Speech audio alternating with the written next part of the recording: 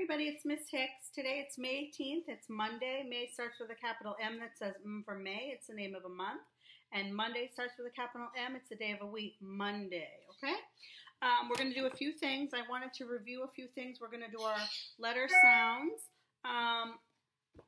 Okay, ready? Let's get started. R, rat, Q, queen, qua.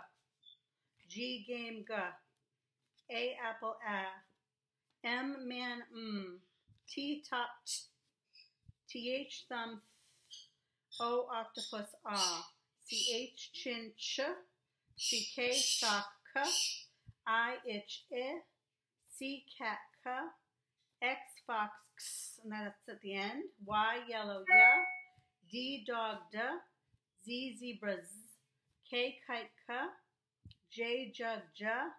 L, lamp, o. H, hat, ha. V, van, va. W, wind, wa. P, pan, pa. N, nut, n. S, snake, s. U, up, a. B, bat, ba. F, fun, fa. E, ed, and it's capital because it's his name, Ed. S-H, ship, sh. W-H, whistle, wa. Good job. Okay. Last week we talked about, we read a story about the carrot seed. I want to talk to you about things that the plants need in order to live and grow. They're living things. Sun, water, air, and space. Sun. A plant needs sun in order to grow, but it can have too much sun and then it can die. So you need just the right amount of everything in order for it to grow. Water. It can have just enough water or it can have too much water, and then that is when there's it drowns. It can drown in too much water. When there's too much sun and not enough water, that can be a drought. Air. It needs air. The leaves take in the air through little holes on their leaves that you cannot see. Just like you need air. And space for them to grow, because if they're too close, they won't grow properly. Okay? So we talked about something very important. We talked about the roots. The roots you don't see. They're underground. The roots actually hold the plant or the tree in place, and they're as big depending on how big the plant will be. They grow out in different directions, and they actually drink water like straws. They suck up water and nutrients for the plant. Those are the roots. Then it goes up to the stem. The stem holds the plant up. The leaves have little holes in them to get air. And then the petals we know are bright because living things like birds and bees and butterflies land on them, and they help the seeds travel. The wind also helps the seeds travel, and wherever the seeds grow, they may land, they may grow depending on if it has enough sun, air, or water, or space in order to grow. So we learned about the roots, the leaves, the flowers, and the seeds, okay? All right. Let's do some sight words, okay? Okay, this is the word is. If you sound it out, is, but this should be just a sight word that you know, is, his. So we have is and his. Your turn. Is, his. As, has. We just added an H in front of it. As, has. Your turn. As, has. Okay. Or, for. We added an F in front in the beginning. Or, for. Your turn. Or, for. Okay. By. Like the story was by Eric Carle. By. It's not this type of by. It's by. The story was written by someone. My. We added an M in front of it. My. By my. Your turn. By my. Okay. What word is this? The. You should just know that. The. Good. And. Good. Okay? So I want you to practice those words. We're going to do some more words right now. This is the word. It ends in ing. So we know anything that ends in ing says ing. So we have going. Going. I'm going to get some ice cream. Going. Give. Give. Can you give me a taste of your ice cream? Give. Okay.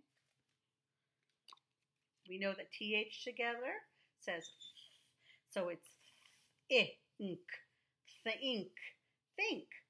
I think I read it correctly. Think. Walk, walk, walk. I took a walk outside because it was so nice. Walk. We know WH together says what? When can I go outside when it stops raining? When? Sight word? Were.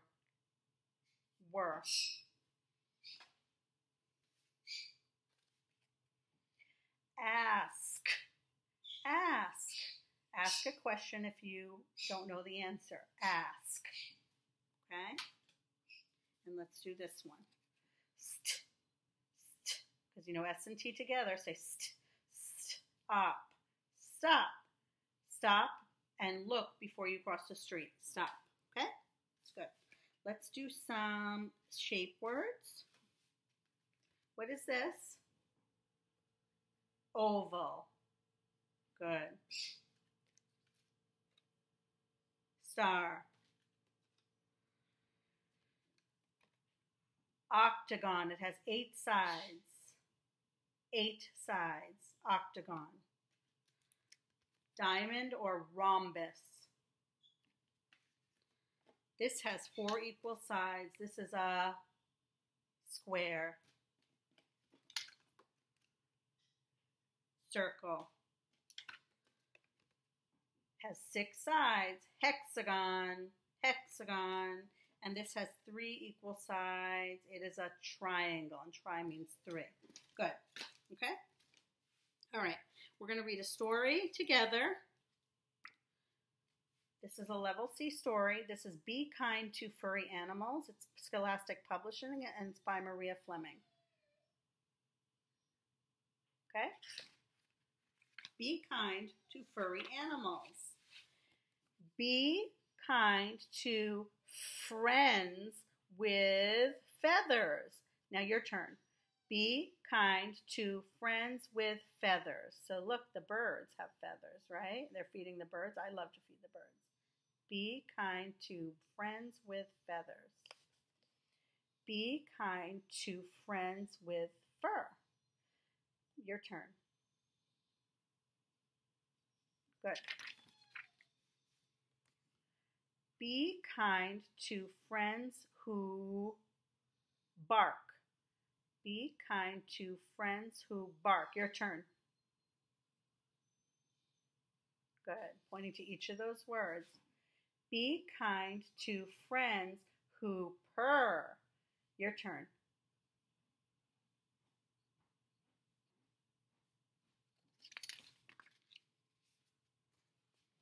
Be kind to friends with 4 legs. Be kind to friends with 4 legs. Could be a lot of different friends, a lot of different animals, right? You read it.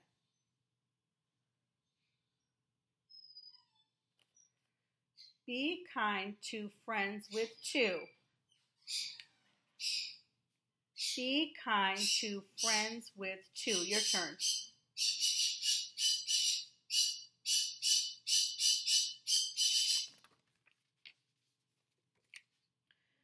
Be kind to all your animal friends, and they'll be kind to you. Your turn.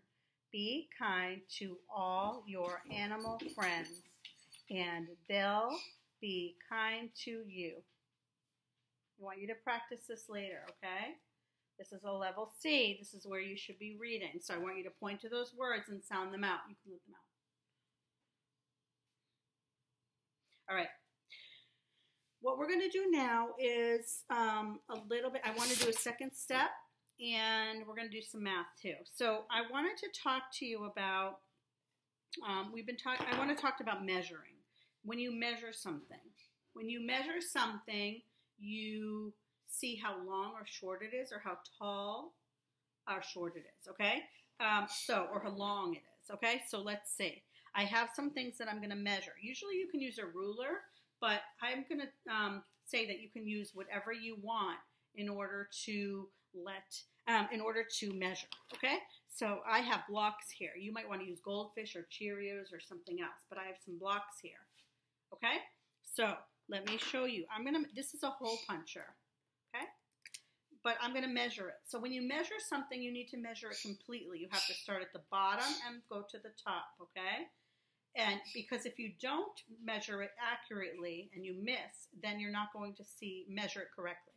All right, so let's see. If I measure this, that looks a little too tall, doesn't it? It goes past the top of the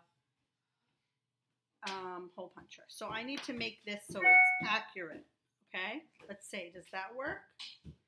No, now it is too short. So I need to add some cubes to show that I am measuring this exactly how it should be measured. So let me add some cubes. Let me add one more cube. Tell me if I measured it correctly. Okay. Does that look right? Okay, it's at the top. You see that? It measures. So let's count how many cubes it is. 1, 2, 3, 4, 5, 6. So this is 6 cubes tall because we're doing it this way. If we did it this way, it would be 6 cubes long. Okay? So let's try this. I have a pencil here. Which do you think is longer or taller? Do you think this is taller or this is taller? This looks taller. We have them right next to each other, so they start at the same at the beginning, and then if you keep going, this is taller. This is shorter, okay? But let's double check, okay? We remember that this was 1, 2, 3, 4, 5, 6. The hole puncher. Let's see how tall the pencil is, okay? See? It's measured exactly from the bottom to the top, okay? And we don't skip, so let's count. This has 1, 2, 3, 4, 5, 6, 7, 8, 9. 9. So this was the hole puncher, and this was the pencil. Which one, how would you describe them? Tell me how they are different. Okay, so this one is taller, and this one is shorter, right? And if we do it like this, one is longer and one is shorter, okay? So the pencil is longer by 3, okay? Okay, so that's how we measure. So I want you to think about measuring things around your house. Maybe you can use different, if you have blocks or Legos or Cheerios, and you can measure and count, and you can start measuring things to see how long or short they are, or tall. Sometimes we measure things and we talk about how much they weigh. That's different. That's if you get on a scale. We're going to talk about that another day, but that's heavy and light. But you're talking about high and how high something is, or how tall something is, or how long or short something is, okay? So I wanted to share that with you because that's really important, okay? All right, I wanted to show you some words.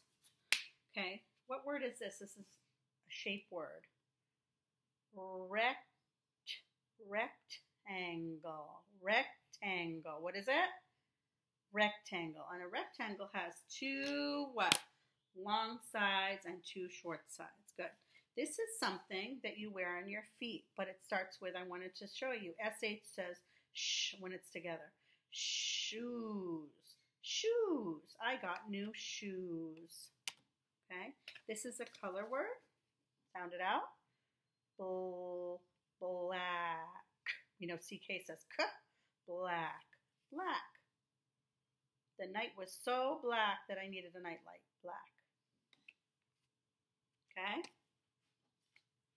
Okay. This is a lot of this letter. What letter is this? S, right? Sizz. When you have 2 S's together. Scissors. Scissors. Scissors. I use scissors to cut the paper. Scissors. And I'm very careful. Okay, let's try this one. Mouse. Mouse. Mouse. Okay? Mouse. The mouse ran across the floor and I jumped on the table. All right, let's do this today. This is what we're going to do today. This is calming down strong feelings. So this is Teresa, okay? Last time we learned about feeling frustrated, and we learned that when you have strong feelings, you begin to calm down by putting your hands on your tummy, okay? And you check in with your body, and you can say stop. If you feel really frustrated or upset, you can tell your body to stop. And today we're going to talk about belly breathing and breathing in order to calm our bodies down when we're feeling upset or frustrated or angry or some other strong feeling, okay? So we know to begin to calm down, but there's a special way of breathing called belly breathing. So we're going to do belly breathing today, all right? So this is Teresa, okay? She spilled paint on her picture by mistake, and she's very, very upset. She knows to begin to calm down by putting her hands on her tummy, saying stop, and naming her feelings. And she's calming herself down all the way by taking deep belly breaths, okay? She has her hand on her tummy. Another word for your tummy is your belly, all right? And her belly moves out as she breathes in. She is quietly breathing in through her nose. That's important, okay? We're going to practice belly breathing. So you're going to put your hand on your belly above where your belly button is, right here, okay? And you're going to I'm going to show you how to do it, okay? You're going to breathe in through your nose. Ready? And let it out through your mouth. So when you breathe in through your nose, you're feeling your belly rise. Ready? It's getting bigger, and then you're going to let it out through your mouth. And you feel it go down. That's belly breathing. And when you get upset and you need a break, if something has upset you or angered you or frustrated you or you're sad or you just need to calm down, you do belly breaths. You usually do 3 of them, and then it gives you a break. So you can think about what you need to do next, okay? So you put your hands on your tummy, you focus your attention on your breathing, take a breath that makes your tummy move out. So take a breath through your nose, and then breathe out through your mouth, okay? It's kind of like if you have soup that's very hot and you're smelling it, and then you're blowing on it, okay? So to cool it down, okay? All right, so sometimes we can do it wrong, and that's like if you're not breathing in with your mouth and letting your shoulders. You're breathing in through your nose. So just remember that. That is belly breathing. When you breathe in through your nose and you let it out through your mouth, okay? So when I did it, I didn't do it correctly because my shoulders went up. So you have to make sure nose and then out the mouth, okay? All right. So here are some different things I want to talk to you about. If you're frustrated and you can't button your shirt by yourself and you just keep trying and trying and you get really frustrated, you can stop and think and do your belly breaths for 3 times. And then maybe try it again or ask for help. It helps you think about what you're going to do next, okay? Someone called you a mean name. Instead of yelling back at them, step back. It's okay to take a break and think about, do your belly breaths, and then think about, okay, I'm going to tell them, or I'm going to tell them I don't like it, or I'm going to go talk to the teacher, something to help you figure out what you're going to do next. But you're calm. It helps you calm down. Your sister won't let you watch your favorite TV show. Do your belly breathing. Then think about what you want to do. You can tell your sister, I really want to watch it. Can we be fair? Can we share? Can we take turns?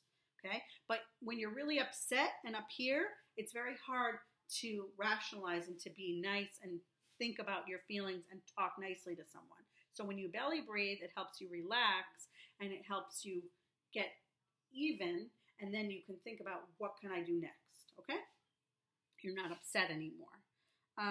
It's your birthday tomorrow and you can't sleep. Well, that's an excited feeling, so you can also do belly breathing. You can't fall asleep, so you're going to do belly breathing and calm your body down, okay? And then you're in a store and you can't find your parent. That's a very scary feeling.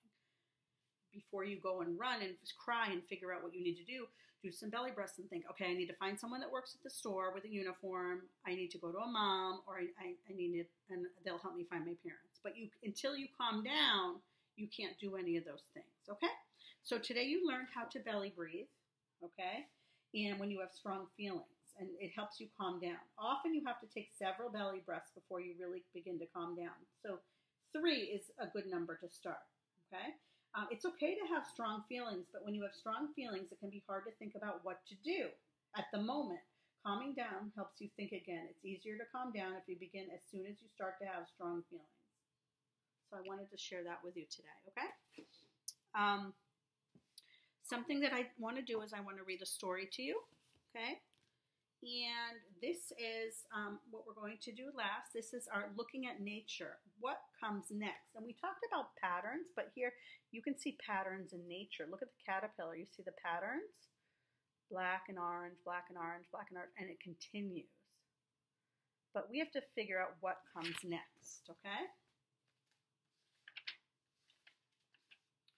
What comes next? This book asks you to look closely at some pictures, think about what you see, then answer the questions. Can you guess what comes next? Okay? All right, let's see. In this picture, a mouse is sitting on a cat. What do you think might happen next? Do you think the cat's going to like that, or do you think he's going to chase the mouse? So just use your imagination. Think about what would happen next. Okay? Let's try this. All right? Look at the rainbow on this page. The colors of a rainbow are red, orange, yellow, green, blue, and purple. You see that? Okay. It says here, the flower has 3 rainbow colors. Which colors are they? Do you see them? Orange, yellow, let's see, what else? Black? There's no black. So maybe orange, yellow, purple? These look purple to me. Okay. In the next rainbow color on this chameleon or this fish. So this one has what color? And they change. Chameleons are really neat because they change colors depending on what they're sitting on.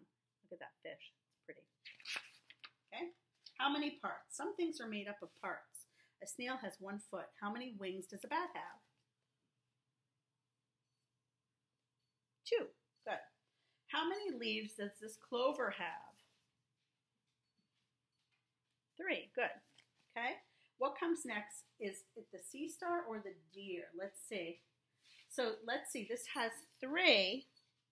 So we're looking for something that comes after 3. What's 3 plus 1 is 4. So let's see. 1, 2, 3, 4. Okay, the deer has 4 legs, and 1, 2, 3, 4, 5. This has 5. So the deer would come after, right? 3, 4, 5. Okay. Big and small. Look at animals on this page. The elephant is the biggest. Okay. And then which animal is next biggest? So what do you think is the next biggest? Is it the tiger or the hippo? I think it looks like the hippo is bigger than the tiger. What do you think? Okay. Which is the smallest on this page? Is it the mouse? Is it the rat? Is it the dog or the kitten? The smallest. I think it's this mouse, okay? This is about patterns. Which set is next? These 3 chicks make a set or a pattern. Okay, so let's look. We have yellow, black, yellow. What would come next? Yellow, black, black. That's A, B, A, B, A, B pattern. Remember we learned about that? And then we have yellow, yellow, black, yellow, yellow, and then what would be there? Black. Good. Let's try this. Black, yellow, yellow. Good. Black, black, yellow, black, yellow. Yellow, yellow, yellow, black, black. So they have to continue the same, okay? Many people live in places where there are 4 seasons. The 4 seasons are winter, spring, summer, fall, okay?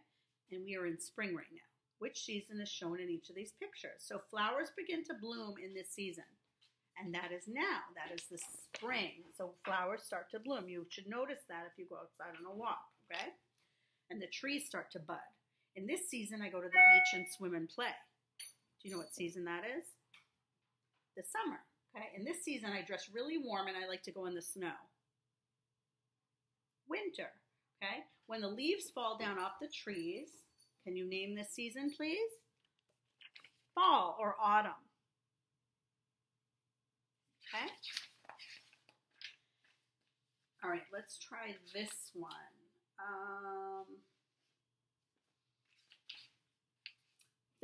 This picture shows the changes in the life of a butterfly, so that's very important. A monarch butterfly starts its life inside an egg. Then it comes out, it is a caterpillar. So we have egg, caterpillar. The caterpillar grows and it hangs from a tree and it makes a shell around itself and it's called a chrysalis. Chrysalis. And then the butterfly comes out of the chrysalis. So there's a life stages. So butterflies are not baby butterflies.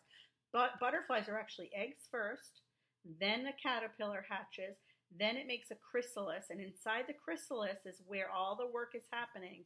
Inside the chrysalis, the butterfly, the caterpillar is changing into a butterfly, and then it comes out a beautiful butterfly. And if you notice something about butterflies, they have the same pattern, okay? They're symmetrical on each wing, on each side. They have the same pattern, so they're symmetrical. It's the same on each side. That's important to know.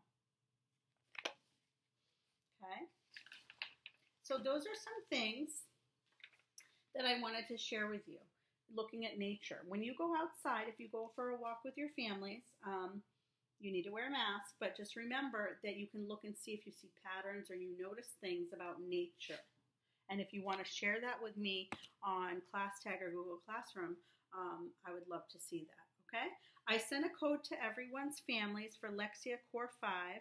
It is an assessment. It tests your children to see where they are, so it helps me figure out what I need to do next.